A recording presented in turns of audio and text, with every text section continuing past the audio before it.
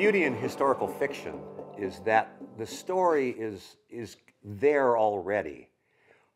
We know that the primary real-life actors, we know a little bit about their background, what they do, what occurred, but we don't have the actual action and the dialogue.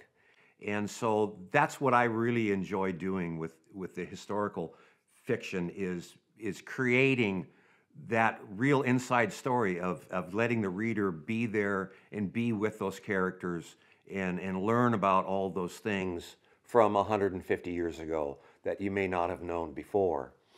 French Peter, Journey to Hat Island is an adventure story. And I truly enjoyed researching it and writing it. My other two books, The Pride of Monte Cristo and Sawdust Empire, were both works of historical fiction. And all of them, they all deal with real events, real people. I do add in some fictional characters. All my stories do have a few fictional characters to kind of liven up the story. Give it a few more dynamics and what have you. But basically, they are real life events with real people.